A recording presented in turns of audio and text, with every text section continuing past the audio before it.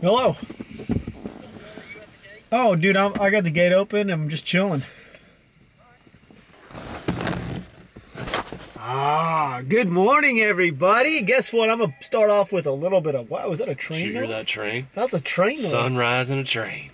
Oh, wow, what a strange start to a morning that was. Hey, I want to throw a little bit of a knowledge bomb. There's a fence line over there. What's always on fence lines? I think I've told you this before. You know where I'm going with this. I've never told anybody. Educational moments. This is an educational moment right out the gate. So there's a fence line in front of us, and you guys always notice fence lines. I mean, look. See, fence line. What do you see on the fence line? Okay. Every single fence line you guys are going to look at, there's always going to be trees and bushes. Why is that? Oh, it's because what sits on? Well, birds. Avian species, such as birds. Flying ones. They fly. What do? They eat seeds. What do those seeds do after they eat them? They pass through their cloaca. Yeah, they turn into little droplings that fall down, and then they create trees and bushes. And the only reason why I know this is it's a fact. I promise you guys, I only tell you guys 100% true factual stuff on this channel. And I know it's a fact because it was told to me by my wife's dad. He's like, hey, randomly driving down the road, he's like, hey, Rob, guess what? Actually, he called me Drew. Hey, Drew, see those fences over there? Yeah, Jim, I see them. Birds created those trees. They poop and they create trees. And my mind exploded in his car. Not literally, clearly, but there you go. Let's start the day off with a little bit of factual. I love it. And some coffee. Facts. Early morning facts and coffee. That's... That should be like your retirement channel later in life. Early morning facts and coffee. Well, on my rate, my channel's on its way to being retired soon. I might just come join you. Oh, it's nice and warm this morning. I'm gonna tell you guys that much right now. I made it a personal goal 2 days ago that I want to own every single rifle well, I'm gonna try to. I have to pretty much win the lottery, but every single rifle that I had to use overseas. So I'm gonna be able to pick up one. This one's been sitting in the back shelf of Brandon's office for a couple months now. Found me one. This was the one that I learned to actually shoot long on. It's the one that I got tattooed on my arm. I'm gonna show you guys. But this is the new rifle. It's an M24. A lot of you guys probably just think it's a 700 chassis rifle, but it's an M24. It's not really. This thing's extremely accurate. And this is actually one from the Army. This is one that's purchased. This was, I don't know exactly whose it was, of course, because that'd be kind of difficult, but it was actually painted by some sniper. Don't know his name. If you're watching this video, thanks for your rifle. I made a purchase for it. But I can tell you right now, these right back here were probably for the guy's dope, whoever it was. It's kind of neat, kind of being able to touch somebody else's gun that was used overseas. But he probably put this on here, kind of like quarterbacks put those things on their arms. This just kind of have his dope on the side. Gave him his distances and his elevation and windage corrections. Pretty freaking awesome. So with this new M24, I have no idea what it's going to be shooting. It should be shooting a sub-minute group, or a minute grouping is what it literally should be shooting, a minute grouping. But it's a brand new barrel. So basically the thing is the military phased them out and Remington resold them. So the military bought like a long time ago. They had huge Connexes, probably. I wouldn't know because I've never seen them, but they have a huge assortment of extra parts, barrels, triggers, everything like that for the rifles. So when they phased out the rifle, they basically sent the stock and the rifle back with the barrel and everything back to Remington, and then they put a new barrel on it, and then you can purchase the rifle. It's pretty much the deal, and that's what we got today. So it should be shooting, essentially it should be shooting sub-minute groups because it's a brand new barrel on a old stock. So Rackley, what gun did you bring again? What rifle was it? That's a 30-06. Okay, 30-06. Oh, just a straight up 30-06. Here's a... This was actually given to me by the guy that's walking back over there. There you go, there's a little sand sock for you. You're gonna need that. Oh, perfect. There you go. 100 yards out. I've got to zero this rifle in as well, clearly, because you guys already know it's brand new, but Brandon brought out some more toys like he always does. This is that $10,000 or $12,000 rifle, isn't it? As I'm, for some odd reason, caressing it. That's kind of strange. But he brought this one. We didn't get to shoot this one last time with the red paint job at all. The Twizzler gun. All right, dude. Go ahead. Dude. Your turn. I'm going to show you guys something. I just realized this. So look at that. See the number 2? It's engraved on there as well, and it's also in this whiteout. It's not whiteout. It's a paint pen. So that to me, that is so nuts. Oh, you're dinging them.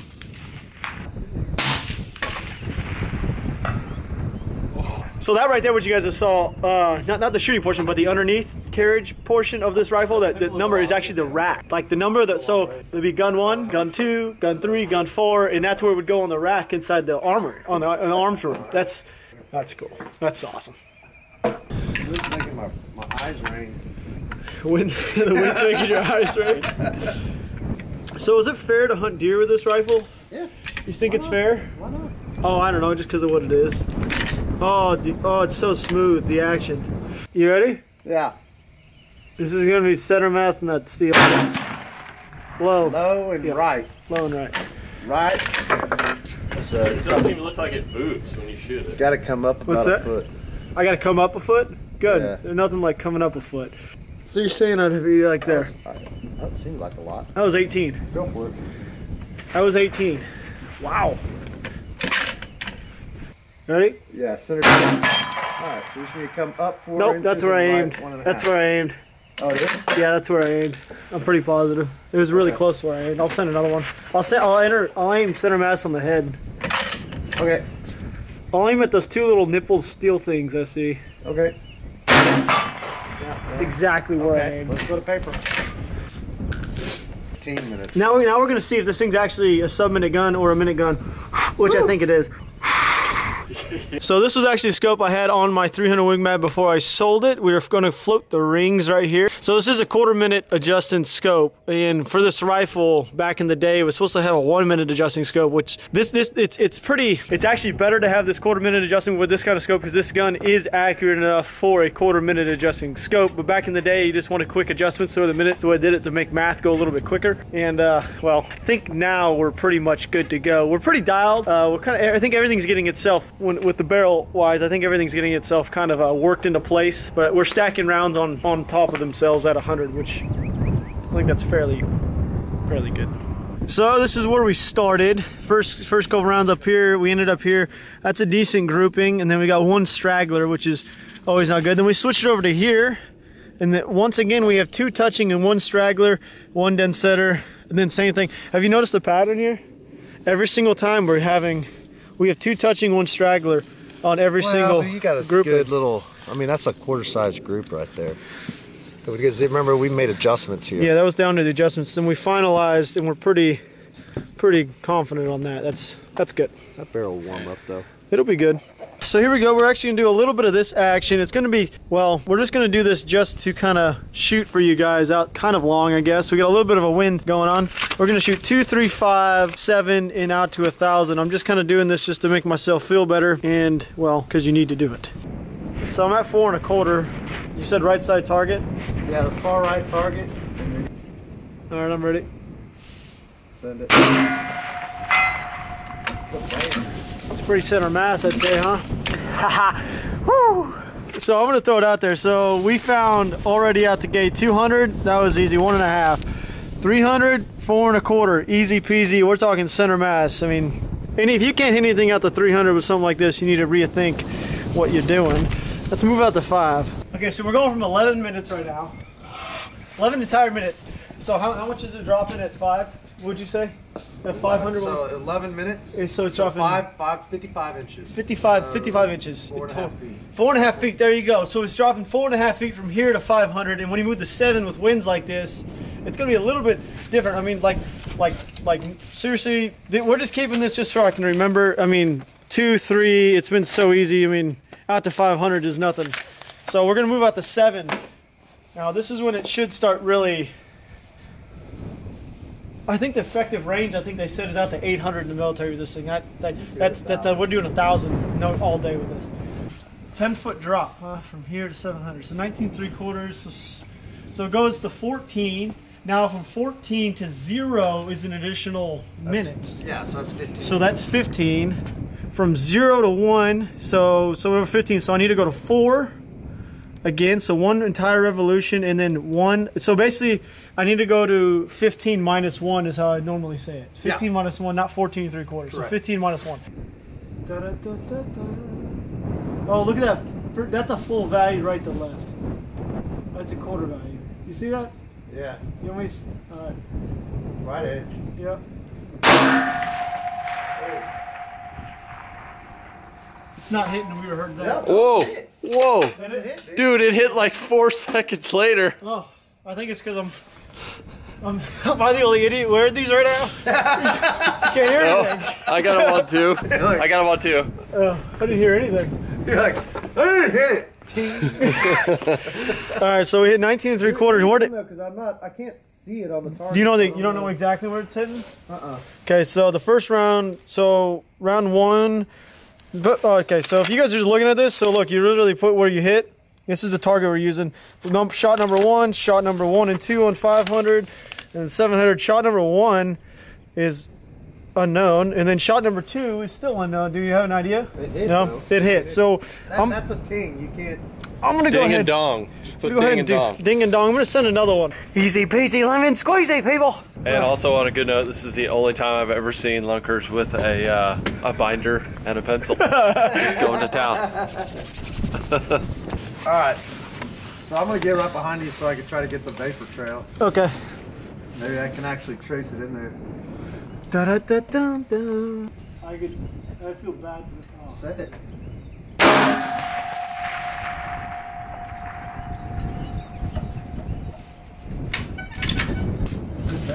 We're gonna actually physically, oh, that wind is just kicking. We're gonna physically run down there and take a gander at the target at 700. There's so much wind and mirage right now, it's like a little on the tough side to see. Oh.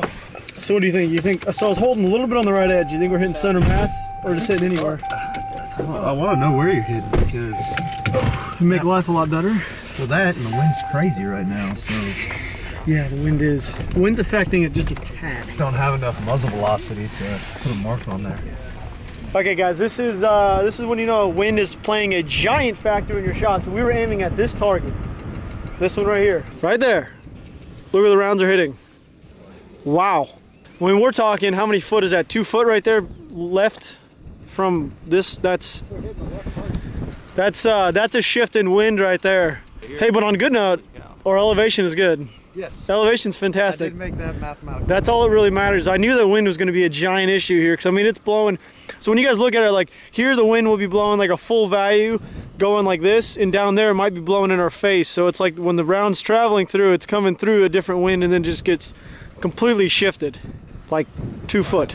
Hey, I would have scared somebody. Shot 3 rounds, hit 3 times. And all we really care about right now is elevation. That's what we really matter. I mean, that's what really matters right now. 700 is 19 3/4. So this is 19 3/4 right there. What is that? What is 1,000? A lot.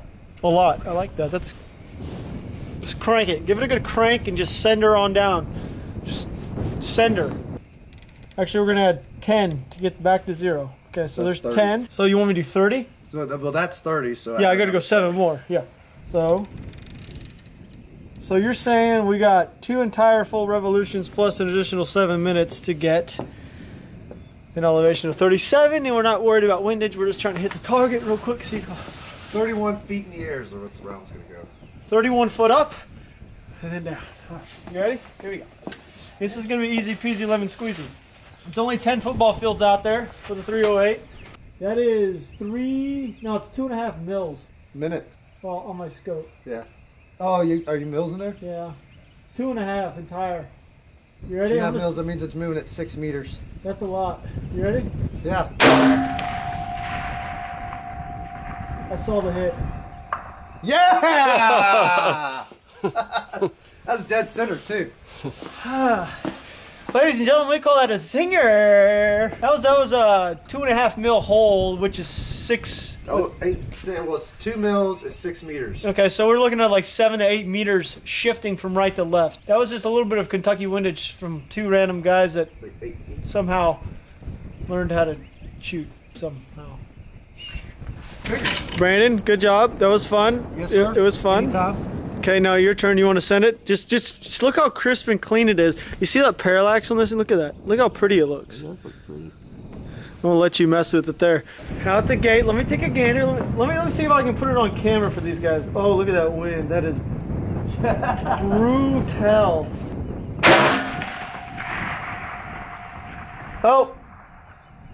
Yep. Zinger! Just leave it in that same position. You want to shoot?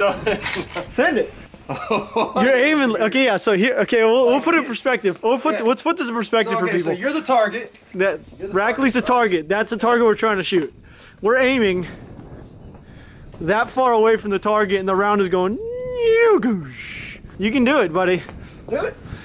Just send it. Oh, the very far one? The 1,000 yards out. It's not the mile out, it's 1,000. Not the farthest target, the next one closest. Just aim it. We got this. This will be easy. At the heart and lungs. Yeah. Aim with the heart and lungs is just going to shift it that far. So how's it look through your scope or through the scope? It literally looks like the ground's on fire. Yeah, that's a mirage. It's just like blurs. Just a mirage coming up. But can you tell which way the wind's moving just by looking at the mirage? You see that? Which way the mirage is being pushed? You see it? Right to left. Yeah, right to left. That's how you know it's right to left winds, a full value. Wow. Crazy, right? Learned something new today. All right, so you're gonna aim at the heart and lungs. Okay. I'm gonna do it. Just give her a good full send. It's kind of weird, right? This is crazy. That's a hit. Woo! You like that? Dude, that's awesome. That's crazy. That's amazing. You can literally, it looks like spaghetti. Wind. The wind looks like spaghetti. Is the wind, is the hold off kind of weird to you? It's crazy. So how do you have to literally sit here and like do the. So You can math it. yeah. I mean, like you can sit there and say, okay, well, we're holding it that far off, whatever it is, and you can actually take your windage chart and actually put it on. You could do it. So essentially, Aim at the target. they teach you to dial, but then after you get it, you never touch these ever. You just see the little circles on the inside. Yeah. So then you start using the circles to justify or to gauge where you're doing your hold off. See what I'm saying? That's why we were able to know how far we had to hold. Like do it again. when the wind's blowing. You see how so if you look in dead center, so you put your dead center, your crosshairs, and you see the two circles.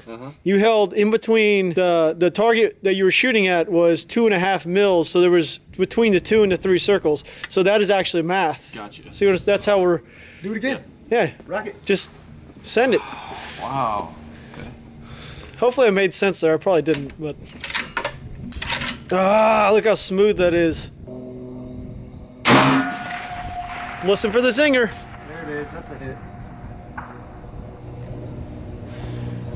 Folks, with the right instruction, anyone can shoot 1,000 yards. Well done. It's gold. The farthest you've ever shot? Yeah, is that the farthest you ever shot? Oh, 100%. That is? 1,000? Oh, yeah. Yes. Yeah. There you go. Good job. That was fun. Yeah, that makes you feel good. There we go. Got directly out to $1,000. All right, well, I don't think I need to shoot old Betsy over. Yeah, I do. Here's the last look at the baby girl before she gets put up in the truck. I didn't bring a box for her, so she's just gonna ride with a seatbelt on, I guess. I'm telling you guys, this is just crazy to me. It's like looking back, like flashbacks. Just looking at that right there. God, look how beautiful she looks. Look how beautiful she looks. I'll tell you guys what, it's like just gives me chills looking at it, especially seeing that engraving right there in that number 2. I mean, this wasn't my rifle, but I know exactly what it's from, so it's just this, how authentic this thing is. So amazing. Okay, ladies and gentlemen, that was the kind of day I like to start off with. A little bit of gunpowder and a little bit of coffee to start my day off. You know what I mean, that Freedom Roast by Free Range. Tasted it. And we also got to have he got to hit out the 10 football fields today, which makes me feel good that I got to witness it firsthand witness. All I did was pull the trigger. But you pulled in the right. I pretty much just followed the instructions. Yeah, but you pulled in the right direction, so we're good there. It is literally only 11 o'clock, so our day has just began, and we have a ton of stuff. We're going to end up in a different state. By the time this video ends, we will be in a different state, on a different mission, trying to knock out something else. Big fish ideas is what's going to be happening today. Until then, enjoy the dirt road of Texas and the sound of a diesel truck. I kind of like that. I don't even realize if I've mentioned this or not, but I think a lot of people are going to ask, oh my gosh, Rob's spending all this money on guns again in his truck. And no, I actually sold my 300 Win Mag, which I didn't want to do, but I did it because I couldn't like fork out extra cash to buy that M24. Just wanted to also throw that out there. And it's almost time for you guys to show the little bit of updates we've done to the truck. I have to drop it off. I want to get these minor things fixed. That's the best word. Fixed real quick, because I mean it's done, but something needs to be fixed. That's pretty much what we're gonna leave it as, and then I'll show you guys when I come back. Deal? Clearly we have switched trucks. I dropped the other truck off, but I'm gonna be somewhat quiet because Avery, she's back there just snoring. I'm talking, Avery is snoring so loud and so hard, and now she's sucking every bit of oxygen out of this truck. No, not really, but she's snoring real loud.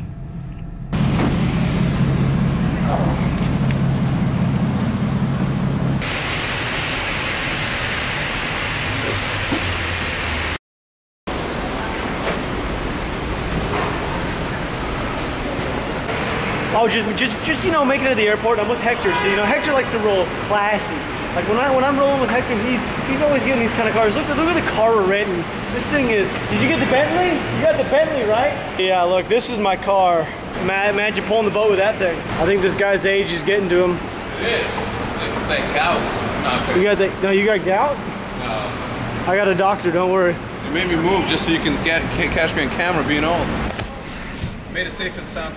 Were you post your vlog? No, How YouTube. does this work? Oh, Just YouTube. Yeah. Really? It's crazy, right? Yeah. You never would have guys thought. like show your fishing on there too? Yeah, pretty much. Oh my It's gosh, pretty. I have to check this It's out. pretty cringy. Oh, you're gonna do it in front of me? Yeah. Oh, this is super cringy. And the middle console? There's a pair of sunglasses. Oh, those are mine. Related. I'm Good. cool Okay. with that. And do you guys go with our basic or full coverage for the vehicle usually when you rent? Full. Full coverage. Yeah, Go ahead and put that on there for you. just in case. That's true. You never know. At least you can walk a away lot of from the deer. car.